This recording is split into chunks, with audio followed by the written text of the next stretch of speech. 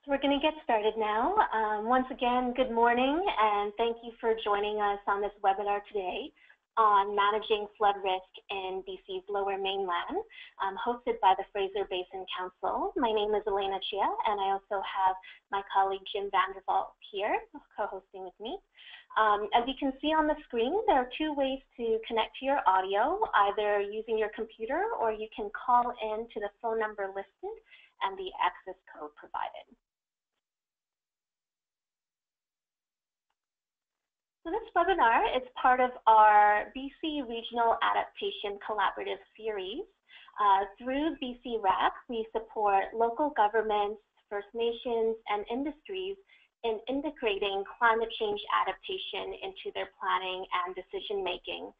And through our BCRAC program, we also have a portal for adaptation resources, which you can find on retooling.ca.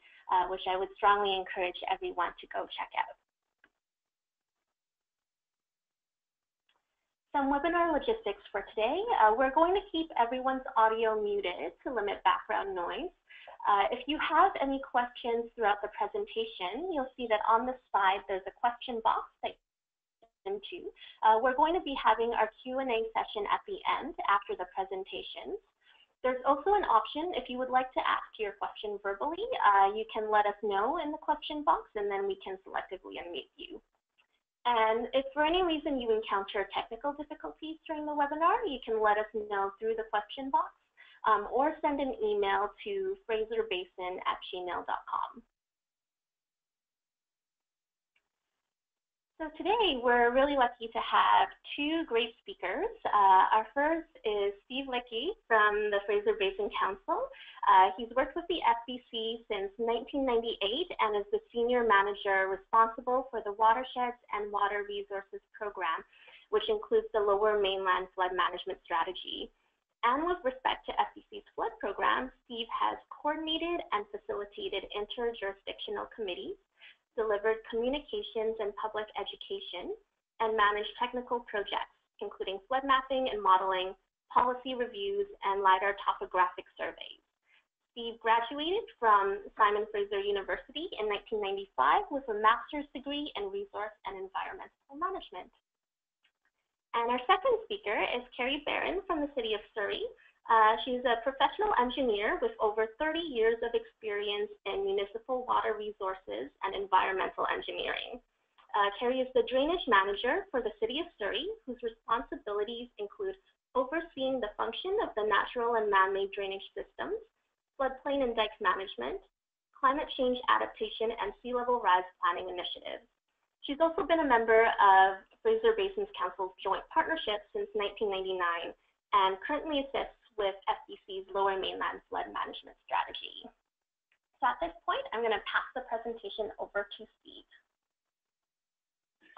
Thanks very much, Elena, and thanks to all of you for your interest in this topic. Look forward to some discussion after the presentation. I'll be focusing on an initiative that's underway right now in BC's Lower Mainland to develop a regional scale flood management strategy. And I won't go through each of these steps, but just to acknowledge that there's quite a bit of context in the history that has led up to this initiative. Most notably was the 2012 release of a cost of adaptation report that put a rough cost estimate on increasing flood protection, primarily flood protection infrastructure to deal with sea level rise. And that prompted an initiative, a group that we've been working with, an interjurisdictional committee, the Joint Program Committee, to strengthen our approach to flood management and to do some preventative planning and to proactively get ahead of some of the flood-related impacts associated with climate change. And so this strategy is really focusing on better protecting communities, increasing resilience, reducing vulnerability from flood risks in the Lower Mainland. And this map illustrates most of the region of interest, from Hope on the right-hand side of the map to the east, and then working out to the mouth of the Fraser River as it enters the Salish Sea. So from Hope to Richmond, from White Rock near the U.S. border, up as far as Squamish, which is just off the northern end of this map. And we're also concerned primarily with two regional scale flood hazards, the spring freshet of the Fraser River as a result of snowmelt, and also coastal storm surge, which is more of a winter flood scenario.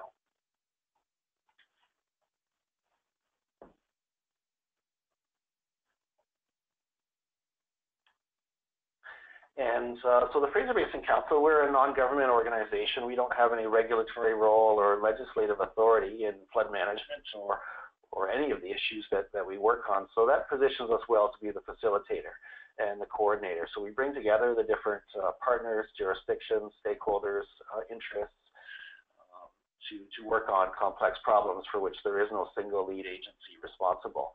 But the strength of this initiative is really with the partners and the partnership. So we have a number of local governments, senior government agencies, infrastructure providers that have contributed funding to support this initiative, have shared data to inform some of the technical analysis, and have provided staff time to share their advice and experience and expertise. And I certainly also want to acknowledge the partners in terms of advancing other critical work as it relates to flood management and climate adaptation for their own local jurisdictions in parallel with this regional initiative. So the regional initiative is not to replace that localized work, but to fill some of the gaps and to add some value. And this slide shows just a sampling of the 43 partners that were able to contribute funding in phase one. And there were other organizations that maybe they didn't have the revenues to contribute, but did share data and staff time. So the focus, the strategy is organized into 3 phases. We've just coming up to completion of phase one, and that is really focused on building a better knowledge base and a better understanding of 3 aspects of flooding in the Lower Mainland. Flood hazards, and looking at the influence of climate change on those natural hazards. Flood vulnerabilities, what is the extent and depth of flooding, and how does that impact on homes and businesses and infrastructure and the agriculture sector. And the third piece was to take stock of how we're doing in terms of managing this issue, looking at flood protection infrastructure and the range of policies and practices that are implemented by a wide range of jurisdictions. So that's phase one. Phase two will be taking that information, developing an action plan, and then phase three moving into implementation. But first, a little bit more on the phase one projects. So the first, looking at flood hazards, we really wanted to look at different flood scenarios that we may be vulnerable to in the Lower Mainland. And the province of BC, with the Lower Fraser hydraulic model, looked at 140 different Fraser River flood scenarios, different degrees of sea level rise, different degrees of influence of climate change on Fraser Basin hydrology, and different flood magnitudes. And then we retained Kerwood Idell to review that work, but also a number of local studies that were undertaken in Squamish, North Vancouver, Surrey, Vancouver, and others, to put forward recommendations around 4 flood scenarios that would be the basis to assess vulnerability across the region. And they recommended 2 coastal flood scenarios, present day scenario with current sea level, and that was recommended to use a water level of 3.4 meters geodetic. And scenario B projects out to the year 2100 and essentially adds a meter of sea level rise to that. And it's important to note that this is just looking at the still water level. It does not account for wind and wave effects and different kinds of exposure of different coastal communities, different beach geometry, those sorts of things. And we felt this was sufficient in terms of a regional scale vulnerability assessments, but much more work is needed to refine those water levels for specific communities. And you'll hear about the City of Surrey example is one of those where they're doing additional, more detailed work for their local community. The other 2 scenarios are Fraser River flood scenarios, so the spring freshet. So scenario C looks at the current design event, which is the flood of Britain record, which occurred in 1894. And that was associated with, or has an estimated peak flow of 17,000 cubic meters per second at Hope. And scenario D looks out to the year 2100. We add a meter to the sea level at the mouth of the Fraser, and then there is a moderate effect of climate change in terms of Fraser Basin hydrology. And that pushes our current thinking around this is that would increase the peak flow to almost 20,000 cubic meters per second.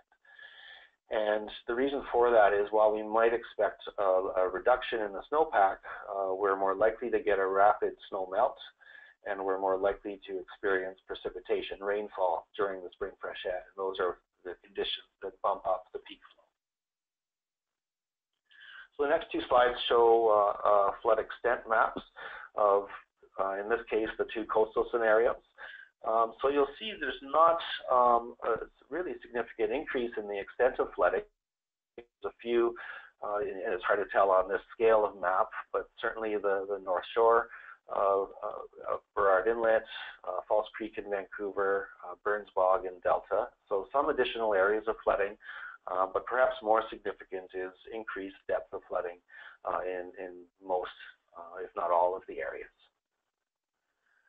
This next next slide shows the two Fraser River freshet scenarios. Again, the darker blue looks at the current design standard, that Fraser River flood of record, and the lighter blue shows additional extent of flooding to the year that would occur in the year 2100. And those maps are really the beginning point of assessing flood vulnerability, which is the second project of phase one of the strategy. Northwest Hydraulic Consultants was retained to undertake the analysis, and they hired a couple subcontractors, including an economist and an agricultural economist. And they looked at projections for damages and indirect losses in the lower mainland floodplain under each of those four flood scenarios, two coastal and two river.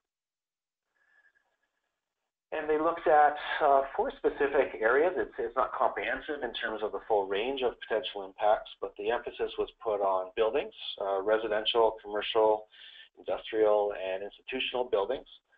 They looked at select infrastructure and damage and disruption to those kinds of infrastructure, delays in cargo shipping, primarily as a function of disruption of the transportation infrastructure, and then lastly looked at specific impacts to the agriculture sector. I'll just share a few of those results. This slide shows the aggregate cost estimates associated with the four flood scenarios. So we're looking at the range of $20 to over $30 billion. I did already mention deeper floodwaters projected for year 2100, some additional extent of flooding, but I do want to put a proviso on the year 2100 projections. We did not estimate projections or increases in population or other kinds of community development and growth, or perhaps placement of new infrastructure in floodplains, and that's something that could and perhaps should be looked at. This next slide shows the number of communities, municipalities, and First Nations that would be impacted under the four flood scenarios, and the total population that would be seeking shelter. So hundreds of thousands of people would potentially be displaced if multiple dikes failed and communities had to be evacuated, and certainly a really significant number of First Nations and reserve and treaty lands also impacted. The next slide shows the building-related losses, primarily direct damages and the cost for repair and reconstruction, but there are some indirect losses included in here associated with rent, investments, employment related to building damages. So also billions, in the order of billions of dollars in each of the building sectors. This slide illustrates examples of some of the infrastructure that is vulnerable to each of these four flood scenarios. So really significant infrastructure in terms of the hydroelectric grid, transportation sector, water and wastewater treatment facilities, and the diking systems themselves. The third project, looking at flood management, was split into two. The first focusing specifically on assessing lower mainland dikes. There are 74 diking systems in the lower mainland of BC, managed by 35 different diking authorities. And this represents about half of the diking systems in the province. And I do also want to highlight that current design standards are for that 1894, the water levels associated with the 1894 flood of record, as well as a 1 in 200 winter coastal storm surge flood. And that's, those design standards are important in terms of the findings of the dike assessment.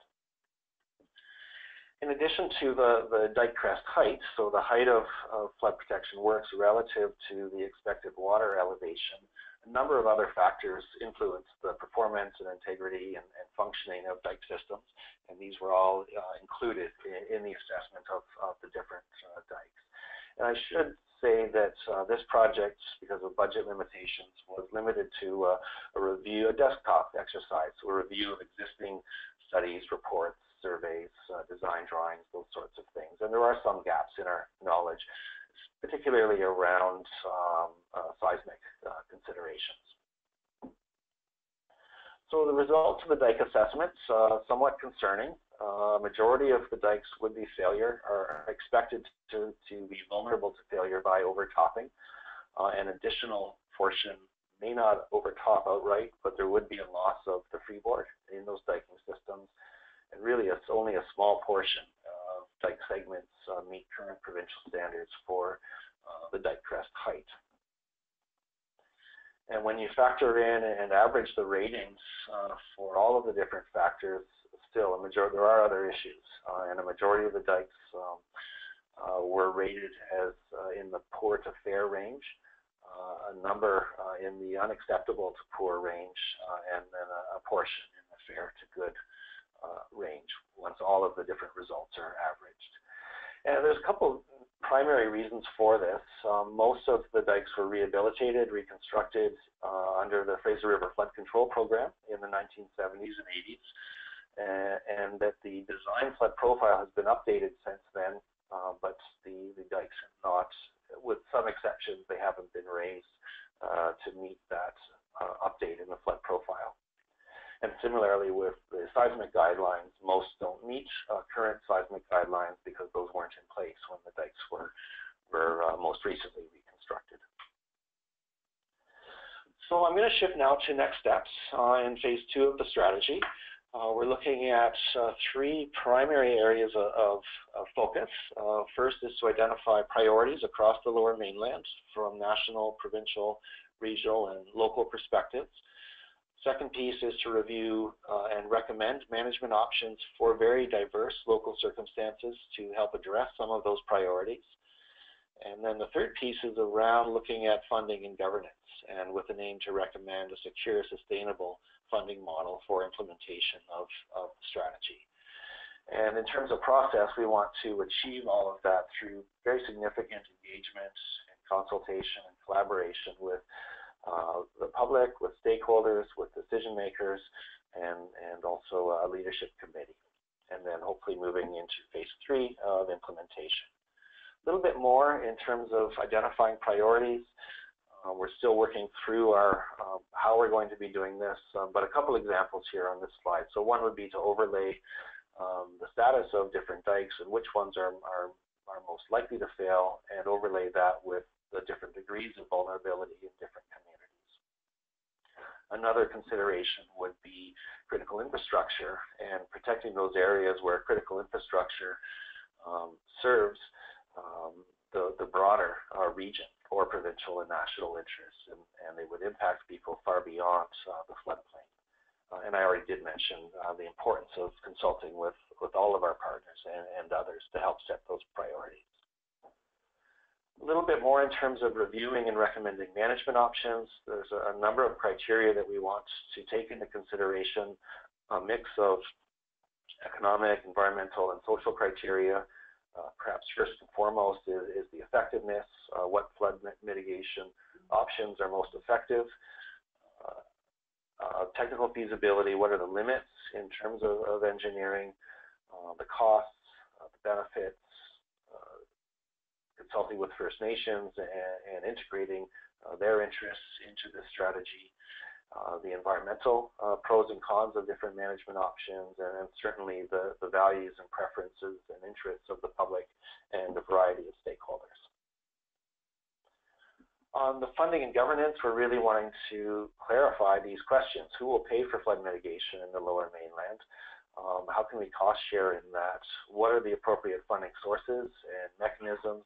And who makes decisions around what is invested, where, and when? So lots of tough questions to address over the next couple of years. But again, really fortunate to have a strong and diverse partnership, and we're looking to extend that as we undertake this work. All of the detailed technical reports and summary reports are available through this web link. And I'll stop there and pass the stage over to Carrie. So thanks very much. Look forward to your questions.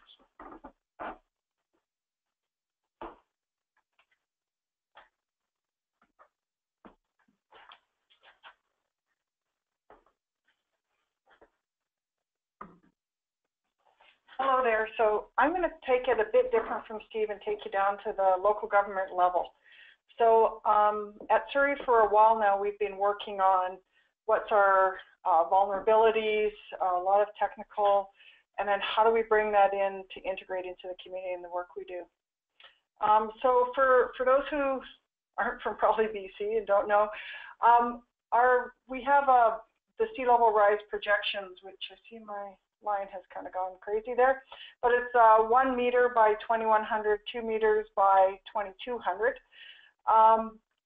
And that's what a lot of us are working to. This is brought up by the provincial governments. But when you're dealing with this mean sea level rise, you also going to have higher surges because the water is deeper. You're going to have bigger waves. Your exposure is really critical. And there's also, some of us also have subsidence as a critical issue. In Surrey, some of the land is subsiding as fast as the sea level is rising, in which case we could potentially have double the number that's being reported. So when we heard all of this information coming at us, we decided let's do some technical studies on the issue. We did a couple. Where we're most vulnerable on our coast is also where two of our biggest rivers discharge. What is the effect of not just sea level rise on our coastal community, but on our rivers that discharge to this area? How is subsidence going to be, what is it? Like, what's the number? Is it the same across Surrey? Is it variable? So we did information on that. Rainfall trending studies, looking at the actual Surrey gauges. Historically, we've been keeping them up for many years now, projecting those out, changing our IDF curves, using different methodologies to do that. And then also downscaling the big global models and the more recent one to look at what will that do to rainfall potentially. And then also geotechnical suitability. We know what it could happen, but since our soils are sort of soft, could we actually build some of the works to the heights we need to actually address some of these problems? So I'll just run through a few of the real high-level things we got off of some of our studies. We found that almost all of our coastal dikes will be too low by 2100. That's a pretty easy fact. They're actually, if you see some of them, they all may be too low well before then.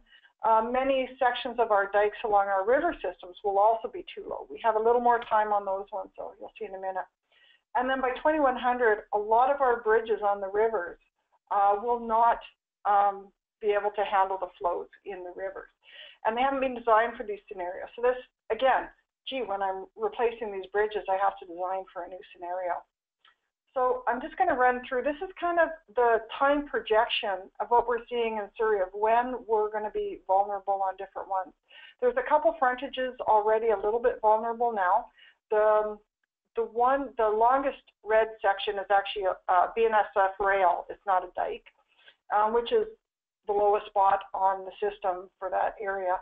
The other one is not a front line. It doesn't have waves directly, so we're not as worried. But as you see, as we go through time, it will just, the coast area gets worse and then it goes up our river system. And again, the pictures on the left here, that's what we're seeing right now at a king tide. So when we have the really high tides in November, December, January, we all love to be on watch at Christmas. This is what we're seeing in our communities. This is what we're seeing on our dikes. The picture in the middle is Matt, who works with us at Surrey, And he's showing the lower kind of line you see on each one of those is pretty much where the dikes should be now. Some of them are a little low, you can see. And then the upper line is the actual 2100 elevation. And again, the one area on the top is a little more sheltered, so it's not as bad. The one on the bottom is full exposure to the Strait of Georgia. So the waves, the surge, and everything will have much more of an impact on that one, potentially. At the same time we were doing our technical studies, we also said, hey, we got to do something more than just technical. We were rewriting our sustainability charter. We were developing our climate action strategy, our climate adaptation strategy, which is part of our bigger climate action strategy. And out of our climate adaptation strategy and the sustainability charter, we came up, especially in the one, with over 100 recommendations on things in general we should be doing at the city for adaptation.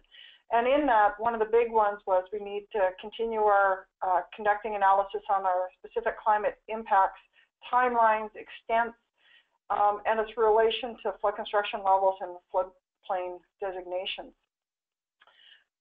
So we had this, we know where we were going, we had a lot of our technical work started behind this. We were also redoing our OCP, Official Community Plan, at the time, and we said, hey, you know, everybody who lives kind of in these significant hazard areas, the steep slopes, which are all the bluffs around the ocean pretty much, and also the floodplains, they can't build the same way. We need something in our OCP, Official Community Plan, that we trigger people in these certain areas that they have to follow different guidelines, they have to be aware they have to build differently. So we introduced development permit guidelines for hazard lands, which are for our steep slopes and floodplain areas. So to try to integrate these philosophies throughout the city, it's not just an engineering problem. We also went, how do we have money for this? At the city, drainage is a utility. So we have a separate levy on all the parcels in Surrey to pay for drainage. In which case, we put in our 2014 10-year servicing plan, which is how we project what kind of money we need in the future.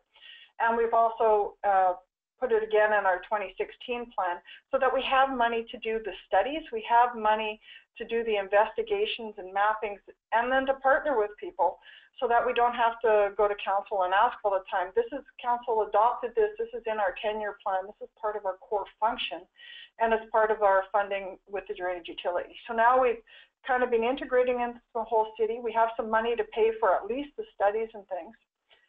And it's kind of an we have as utility fees, and we've also worked it into our development cost charges where it's applicable.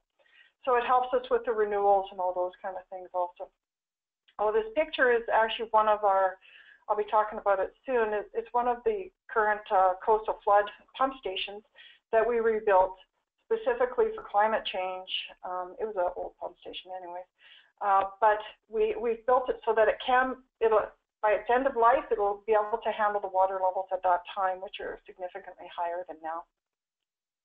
We've also been including, like I said, in our design and construction projects, we've been including these concepts of sea level rise, changing climate.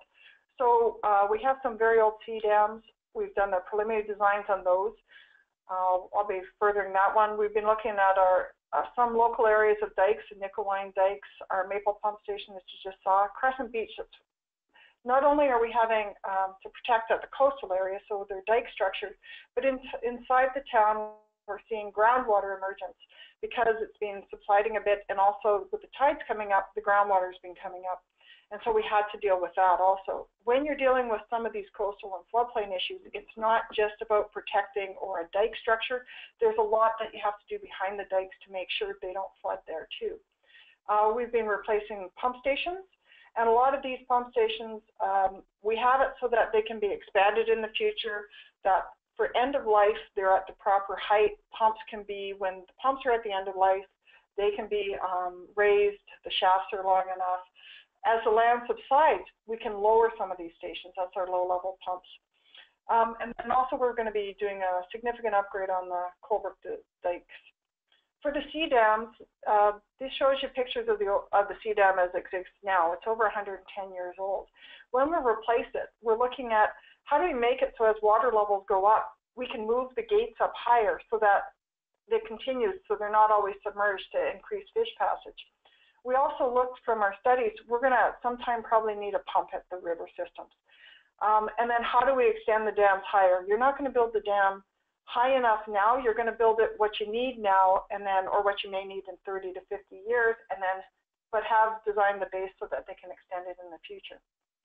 So all of these kind of future asset management, asset end of life are trying to be worked into our projects at this time. Corbrook dikes, at the one time, the Corbrook dikes were not the city's responsibility. They were actually a private diking district responsibility. And that diking district folded a few years ago. The province has since given the city money to upgrade these dikes to current standards. But at that same time, the city's taken it on to take on the Corbrook diking districts, and we had a little bit of dikes on either side of those. We're going to actually upgrade the whole stretch from the Delta border to King George Boulevard. And we're going to actually get enough land to be to 2100 standards of what we would need the dikes to be then. And also we're going to build the base of the new dikes so that we can easily extend them next time, say in 50 years, to be the higher level that they're going to need for the next 50 years. So we're trying to design into these dikes a larger future raising, not just status quo for now. We've been doing a lot. We've started a big process also with our community. So the Crescent Beach community, we held a series of charrettes to talk about adaptation. Crescent Beach is probably the biggest population in one area in Surrey that's in the coastal floodplain area. It's a community of about 400 homes. It's a lot of seniors. It's a beautiful beachside community. But they are very aware that they live in a floodplain. They are very aware of the coastal hazards. How do we make sure we talk to them? We wanted to make sure that they knew their potentials from sea level rise, that they knew the potentials from climate change on their community. We wanted to find out their values. I mean, we could all do things to save a community or to protect a community, but if it doesn't coincide with the values of that community, you could be in a lot of political trouble. You've got to know what the community wants, what they hold dear, and have them be a part of the design, or give you some ideas of what they would like to see once they know the problems. And part of the charrette is we had them building. So yes, Play-Doh was a key part of our charrettes with dollar store plants and all kinds of things that we gave them to say, okay, after you've known your threat and you know some of the things you can do, we showed them examples of other things, have them talk about how they think they could protect their community. What kind of ideas resonated the best with them? Now, this may not happen like this, but it gives us a good idea of how they could integrate the values that the community has in with moving forward in the works. Now, it was kind of a test case for our bigger coastal flood strategy. So we tested this very little community and how to engage them and things. And now we're going to this larger coastal flood adaptation strategy. And in this, it's going to be, it has many more stakeholders, much more public engagement. And the goal is to prepare Surrey for a changing climate and to help our coastal communities in becoming more resilient.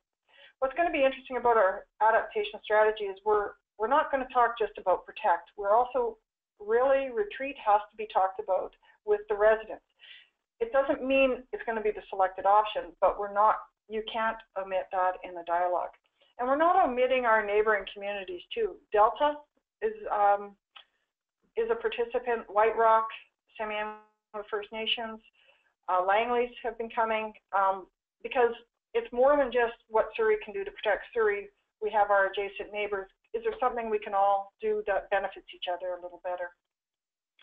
So in the communities, we're not like a big community. We only have 1,500 residents in the floodplain area, most of which are in Crescent Beach and some of the smaller communities along some rivers. But we do have a huge amount of agricultural land. We also have a lot of a wildlife management area. The whole Boundary Bay is a wildlife management area. It's one of the Western Hemisphere Ramsar areas too. So it's environment, and the natural environment is a huge process. Coastal squeeze is going to be a reality if we all just do dike treatment. How do we work those kind of values into it? The regional economy or local economy. So we have the gate sales of the farms, but also we have a lot of access through trucks and everything coming through Surrey. We have provincial highways in this floodplain. We have the main rail line to the US in this floodplain. We have a lot of cars going through this area. What do we do for them too? And so you can see there's many more different interest groups as we go along with our coastal flood. So how are we engaging? Who are we engaging? We're going to try to engage the neighborhoods, the communities, the First Nations, the provincial ministries, environmental groups, businesses, etc. We're going to do it through a variety of, we're going to have in-person, we're going to have newsletters, we're going to have information, web, you name it. We're up for any kind of attempt to try to engage the community. A lot of times it is very good when you're talking about what's going to happen to their properties, their businesses, and having them have a say in all this. We've just started. We have 5 phases proposed. We're in just the beginning where it's what matters most and who's affected. This process is being run for us by Northwest Hydraulics and Ecoplan. We have also had a bit of our kickoff. Yesterday was our first tour. I can talk about that in a second. And so our first one is what matters, who is affected, finding out what people, their values, finding out, building the awareness in the different groups, exploring our options, finding out what options are acceptable. And the whole time we're doing all these phases, the community and our stakeholders run a big part. We have over 100 different engagement meetings planned, not all with the same group of people. Some will be focus groups, some not. For our first phases, we're looking at the hazards and vulnerabilities, public values, preliminary adaptations. Again, yesterday we did a tour of a lot of the coastal area with part of the group. And when we do these tours, it's not just the city or the consultant talking to the group. We really want to engage the people to tell us their stories. So one of the stories yesterday was a farmer telling us what he had lived through, the different flooding events. Having the Crescent Beach Community Association talk about what it's like in their community. Having the Semiahmoo First Nations talk about the history of their community and on this area. So to really try to engage and listen, as opposed to just telling or informing, we want to have a really good dialogue with this as we develop our strategy moving forward. And that's it. Well, thank you so much, Carrie and Steve, for both your presentations. At this time, we're going to move into our Q&A session. I see there's already a few questions on our list, and please, take some time to reflect on questions for our speakers. The first one is directed to Steve, and he asks, what would happen if the actual sea level rise in 2100 is 2 meters?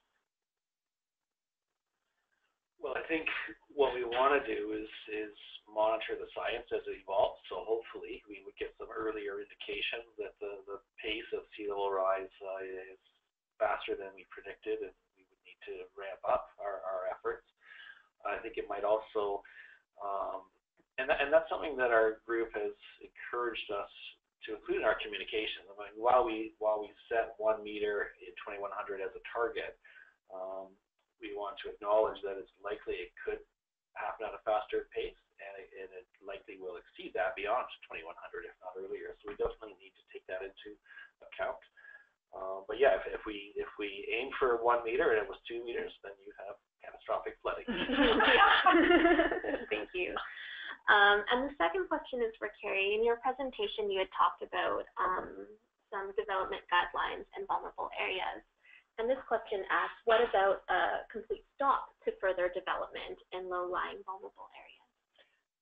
Well, we don't have a complete stop because it's very difficult for lots of record, but we do have a policy within Surrey of no subdivision within some of these areas. So we're trying to make sure that there's no new developments in some of our vulnerable floodplains, but we can't stop an owner from rebuilding his house. We haven't gone that far because that kind of sterilizes a lot, and council's not willing to, I mean, you'd have to purchase the guy if you're not going to let him build again. But we're not letting new subdivisions come into these areas.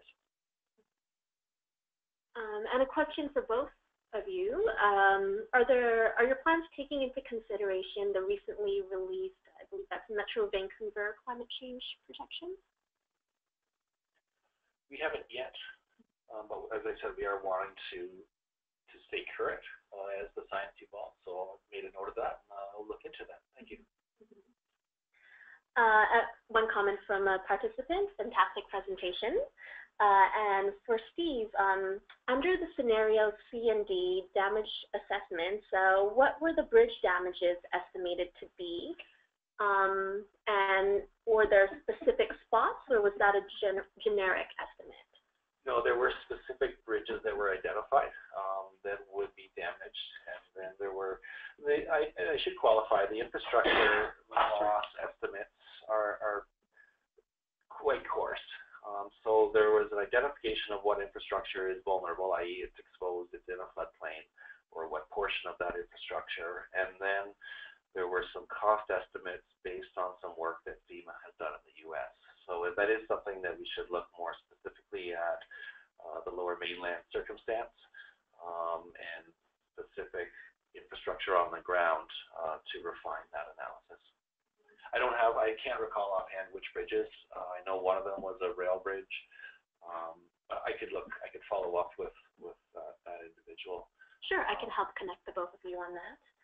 And a question for Carrie, how are you operationalizing your new IDF curves, and have you already adopted them as designed? You can talk to some of the consultants working in Surrey. They'll tell you about what we've done with the new IDF curves. So all we've done is we updated our IDF curves for just current. So we took data to about 2014 and then updated the curves that were last done in '94 and have those as our base in our design criteria that came out this year.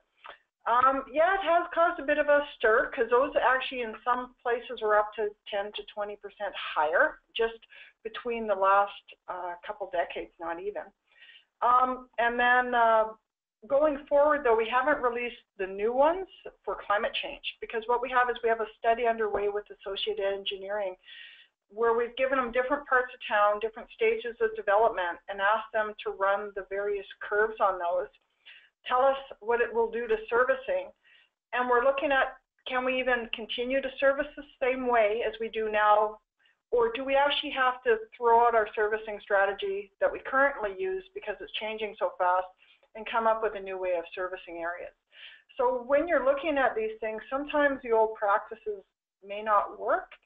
And so we're trying to get an understanding is, can we keep up with this through just bigger pipes or through overland flow controls, et cetera, or do we have to have it so houses aren't connected, or do we have to do it for the sump pump kind of thing? So we're really looking at what does this mean to different areas, but that one will be released probably early next year, that report. Great, thanks, Carrie.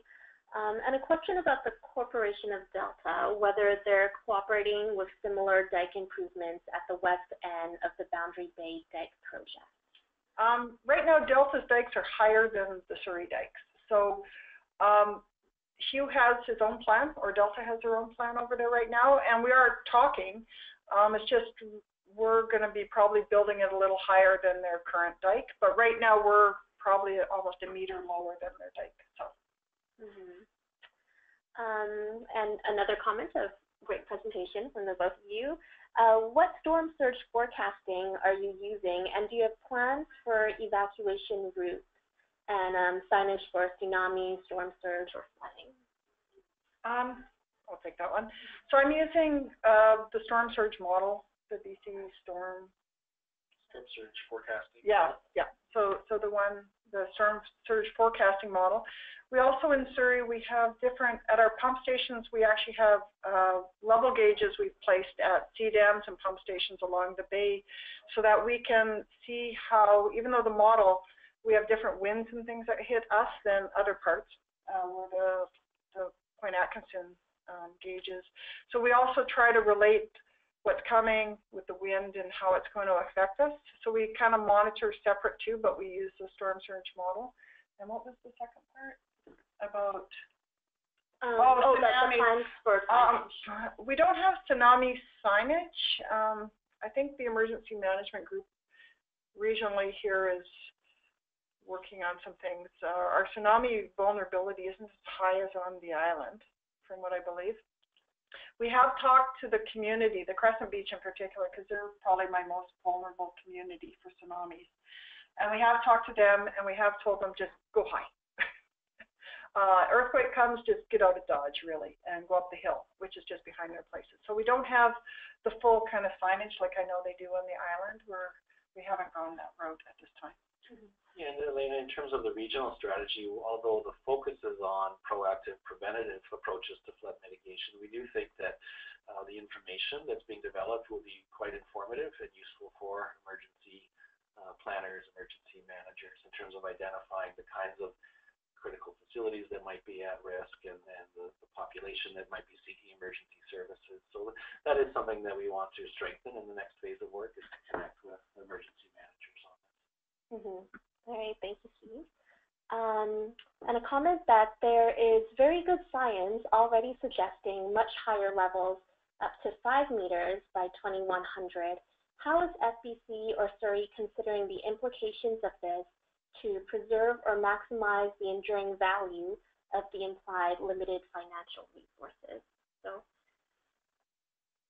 Yeah, good question. I'm not sure I entirely comprehend it, but I think when we're reviewing management options, one thing we need to take into account is life cycle costs, and we need to align that with the timing of increases in flood hazards. So that's one piece. And I think the other is like the example that Carrie gave, and this is something that was supported by the Joint Program Committee last week, and that is to implement flood mitigation options that strengthen flexibility and keep options open in the future. So if we do need to adjust, that we haven't painted ourselves into a certain corner. But I mean, if the reality is a jump from 1 meter to 5 meters in 2100, we definitely have our work cut out for us in terms of planning and much more rapidly mobilizing. Yeah. And it's very difficult to get a community, when you talk to these communities, if you say 2100, they kind of glaze over. Most of these people are going to be dead by then that you're talking to right now. In which case, you've got to present it more in their lifetime, what they're going to see, and how it would change over time, and what we need to do for them now, you know, and that you design for 50 years out. But it's very difficult to have these people who live in these areas, because you're looking at walls, you're looking at very significant infrastructure that's going to need to be put in. And I can tell you from having raised a dike in front of some of these homes before, it doesn't go nicely. You really have to work with them, and you really have to be realistic. They will not accept something for 2100 today. They will want to see it phased. They will want to see as little change to them as possible in some of these communities. So it's quite a challenge. People don't just agree with science. Yeah, very good point, Carrie. And from another one of our participants is asking if either of you have looked at the Green Shores Coastal Development Standards from the Stewardship Centre of BC as an alternative to hard shore armoring treatment. Yes. Yeah, absolutely. We were fortunate to have a presentation on Green Shores at our flood committee meeting last week, and I see that as a great example that would be included in the range of flood mitigation options that are considered. And that's another piece that we want to do is some research around those, you know, in quotes, alternative approaches to flood mitigation, or perhaps emerging or innovative approaches to flood mitigation in other jurisdictions. And we want to do some work around that. Part of our culvert dikes that I talked about, the upgrading there, anything exposed to kind of the strait or the bay is actually, we required a consultant to do, we called it Green Shore Like because we didn't belong to Green Shores at the time. So they're supposed to do a softer coastline, a more gentle rise, more environmentally focused. In Crescent Beach, say at the south end in the past, we did try to do some of that in Crescent Beach in the past, not to the extent that Green Shores is doing it now, but that is on our radar, and we are trying to implement it in part of our culvert dike upgrades where we can. Great to hear. And a question for Carrie. Do the mayor and council see a role for themselves in raising the public profile of the issues, or connecting with provincial and federal elected officials? Well, our mayor and council are the ones who wanted this thing brought forward, wanted a huge public, like the biggest thing to them is bring this coastal strategy forward, but they wanted the public involved. They did not want to do it separate from the public and just be a technical exercise. Surrey's mayor and council have, Surrey has a whole lot of floodplain area. Our two river systems are all dikes. They're very well versed in drainage in Surrey. And it has been an issue with them. They will be bringing up when we have our strategy results, and they do get involved, and we will be doing regular updates to them. It's not a new topic for them. They've been involved from day one for many, many years in Surrey on the flood issues. This is just the latest in the series. Mm-hmm. And for both Carrie and Steve, what are the speakers' thoughts on the impacts of coastal squeeze on local ecosystems? Do you have a sense that other levels of government are interested or concerned from landowners or from a natural resource point of view? And some examples, CFO, ECC, Ministry of Environment.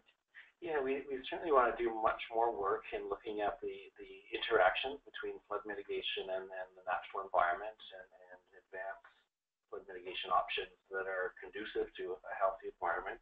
And coastal squeeze is certainly an issue of concern. So one of the recent suggestions was to do a bit of an inventory or assessment of the current foreshore habitat and its vulnerability to coastal squeeze. And I think that issue does maybe encourage us to think about setting back flood protection infrastructure from the shoreline to give room for that foreshore habitat to migrate inland as the sea level comes up.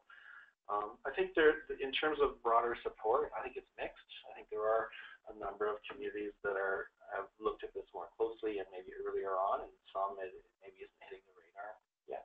But we're hopeful that we can integrate these kinds of considerations into the development and implementation of the strategy.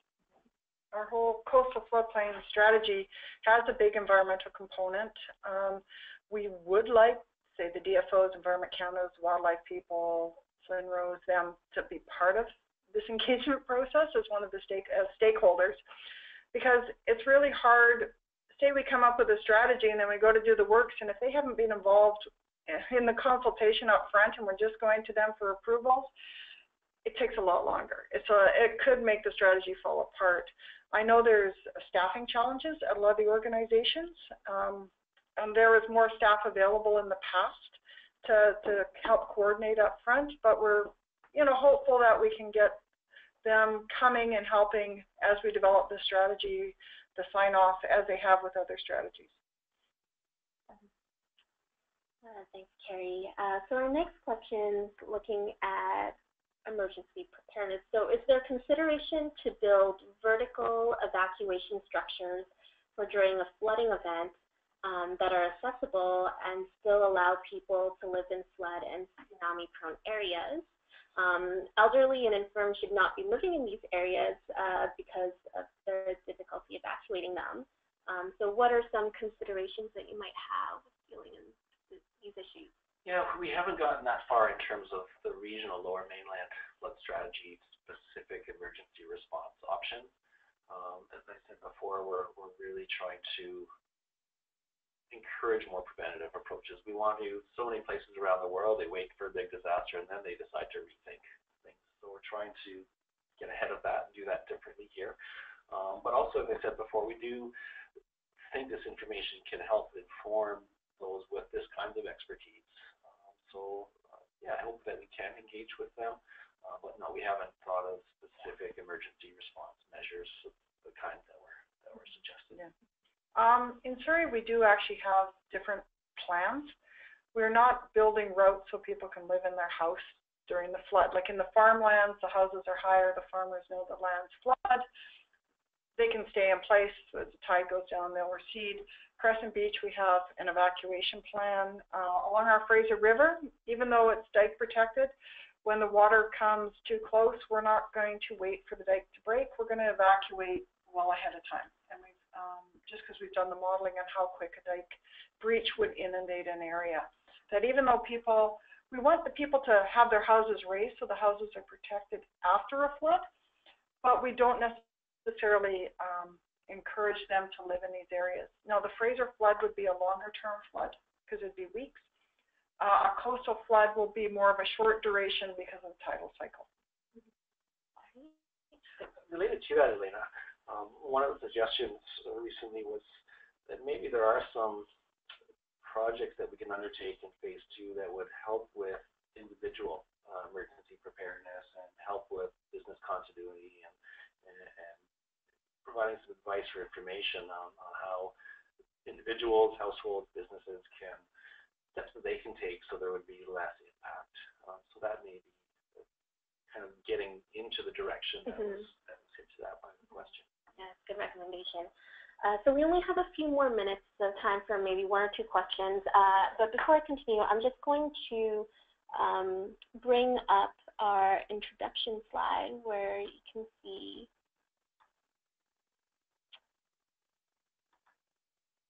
the contact information for both me and Jim Vanderwall. So if there are questions that you have that we haven't been able to get to in our Q&A portion, please feel free to email them to us and we can help connect you with our speakers.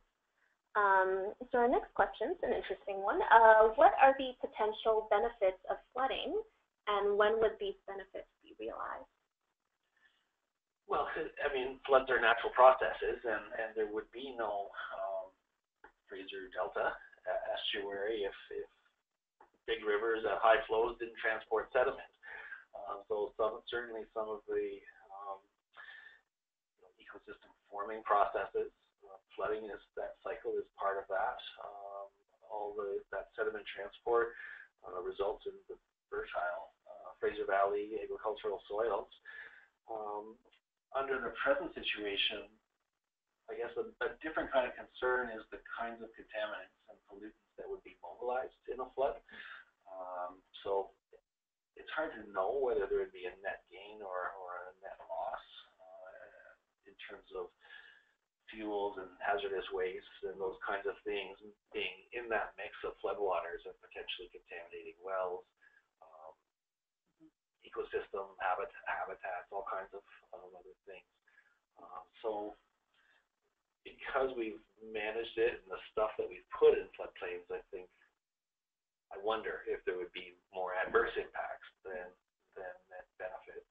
But that is something that we need to think through, and maybe so people might be familiar with the Netherlands and their room for the river policy, and if you give more room for those natural processes to occur, then and you can sort of contain floodwaters within a relatively clean floodplain, maybe we can, I guess, renew some of those benefits from flooding. Yeah. Some of our, in Surrey and some of our lowland strategy up our rivers, especially where the upland area meets the lowland, so where you meet the steep, meets the flat, we actually have flood cells. And they're rich ecosystems in these flood cells, because you do have the mix, you do have the periodic turnovers. We don't have the massive oils and stuff coming down the river steep. It's not that kind of flood. And along the Fraser too, Surrey Bend Regional Park is a good example. That park floods yearly at freshet. And that's what makes it so rich in its habitat and its forms of it. So a lot of it just has to do with the natural cycle. And these are areas where we don't have people living. These are more of a natural kind of a process. But it's getting that mix. So. Great. Well, I know it's 12 o'clock right now, so it's come to the end of our webinar. And for the questions that we haven't been able to get to, I will forward those to our speakers, and we can follow up on that. And as I mentioned before, feel free to give me an email at echia@fraserbasin.bc.ca, and I can also help connect your further questions to our speakers. So a big thank you to both Steve and Carrie for joining us this morning and providing an awesome presentation and for that great interactive Q&A session. And thank you everyone for joining us today. Thank you. Thank you.